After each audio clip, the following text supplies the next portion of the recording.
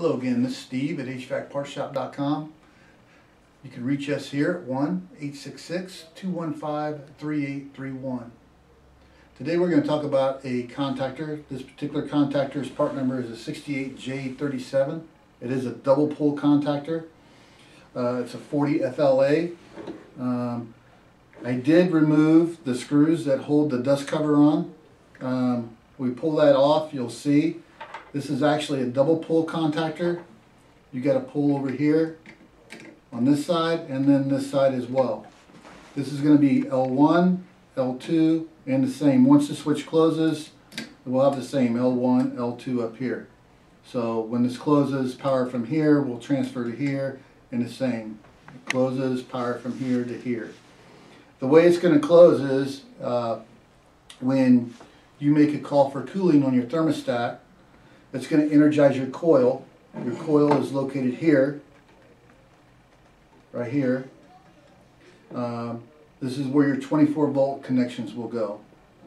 So you got one there, and then you got another one on this side. Okay, so when that coil is energized, what it's going to do is it's going to make a magnetic pull to where it closes this switch. So once it's closed, it will spring down. You can just see it press down like that. So that's closed. So we would have power passing from these two terminals here, from your L1 and your L2. It would transfer up to here. What that's going to do is energize your loads. Your load would be your compressor and your condenser fan motor. We will go out and install this here in just a few minutes so you can see how it's done. It's really pretty simple. One thing you want to make sure that you do before messing with this is definitely make sure your power is off to the unit because you got a lot of voltage coming into this. This here would be your line voltage. So you're going to have 120 on this side, 120 here. Of course, when it closes, then you got 120 on either one. Most of your units are going to be a 240 volt unit. You definitely want to be careful and make sure your power is off. Of course, here on the either side of here is going to be your control voltage, so which is your 24 volts. So enough on this. We'll go ahead and put our dust cover back on, and let's go out and get started.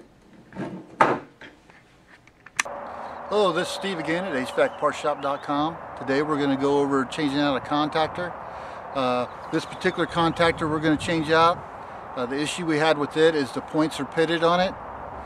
So we're going to go ahead and get that changed out. Let's go ahead and get started. First thing that we want to do is make sure that we went ahead and got our disconnect shut off. But we want to make sure that we don't have power. So you definitely want, before you start touching stuff in here, use your meter to make sure everything's off. So, and I'm at 0. So I know that we're good to go. Alrighty, let's get this out of the way a little bit. Okay, first thing we want to do is let's go ahead and get this one removed. Just a couple screws on either side. We'll go ahead and get that one removed. We got one down here.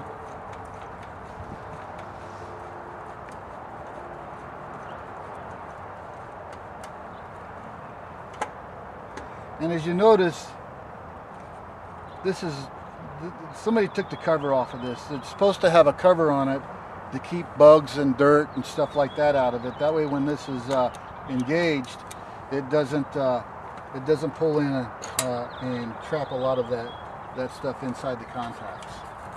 So let's go ahead and we'll put those there. Okay, so we got our contactor here. We got it out of the way. Let's go ahead and get our new contactor. We'll go ahead and mount it, and then we'll just switch wires. Here's the cover I was talking about on the old one, this cover here. Basically what it does is it kind of seals our contacts to keep any dirt and debris out. The reason you want to do that is because when that contactor closes, we want it to be a nice clean surface that it's closing against. Otherwise, whatever's in there, it'll create arcs, and when you do create an arc, that's what happens when when it starts to pit on you and stuff because of that spark.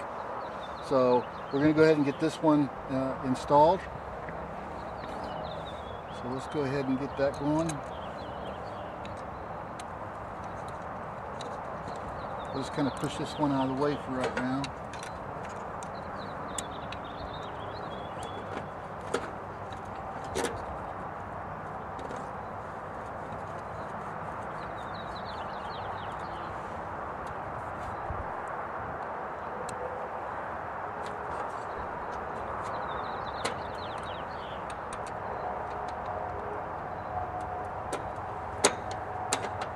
Yep, come on now.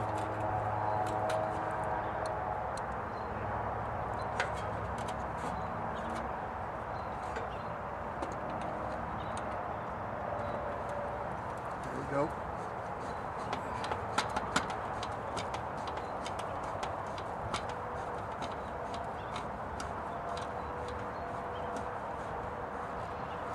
Okay, so we're nice and tight. So we're just going to go ahead and start switching our wires here. So basically, and I'll kind of go over this in another video, but the way this contactor works is that when we have a call for cooling, we got a coil, and I'll show you on this one. We got a coil on the back side of the contactor. This contactor here. This is a 24-volt wire, and then on the other side we got another 24-volt wire. When we have 24 volts that energizes this coil, what happens is it creates a magnetic pole. And then when that does that, it pulls this contactor in as such to make contact. So that's what we got. So we'll go ahead and start switching out our wires, just wire for wire.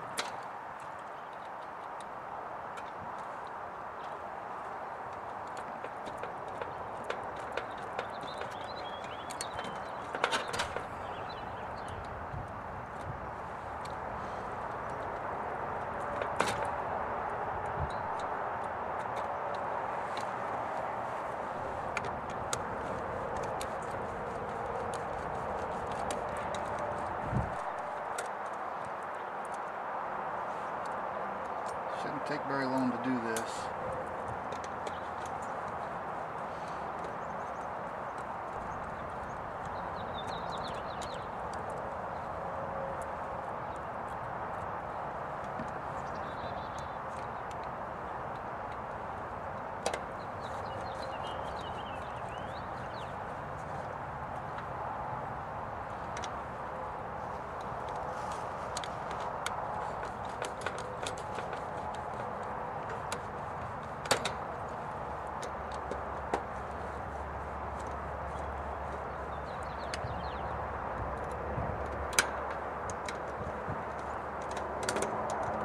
Definitely want to make sure our fittings are nice and tight. Don't want any loose electrical connections. That can cause trouble. You'll have heat. It'll gain a lot of heat if it's not a good tight connection. And then finally we'll just go ahead and we'll remove our power wires. So our power comes up through the top. Once the switch is energized or has 24 volts put to it, it closes, and then this is for your load. So your load for your transformer, or your load for your condenser fan motor, and your load for your compressor. So that's how that'll work. I'll go ahead and get these transferred over, and then we'll go from there.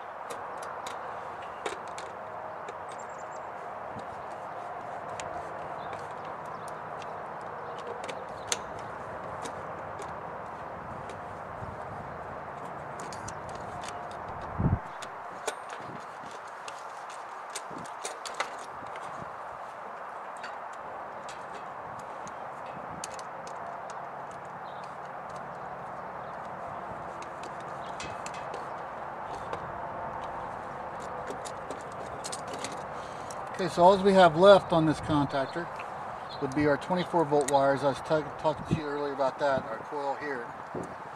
So basically when your thermostat makes a call for a demand, or your thermostat has a demand for cooling, the contacts in the thermostat will close.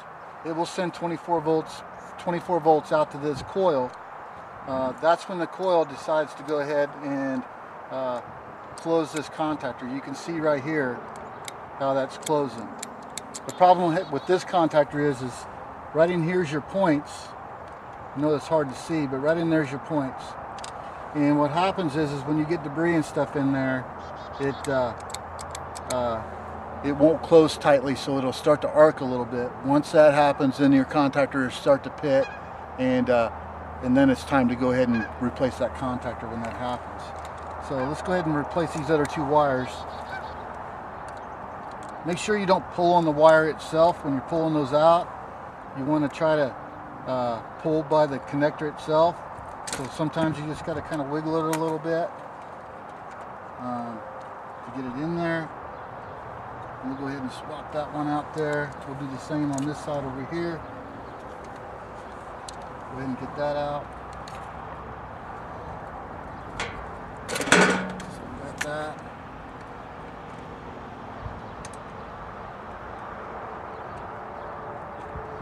Okay, so that's it.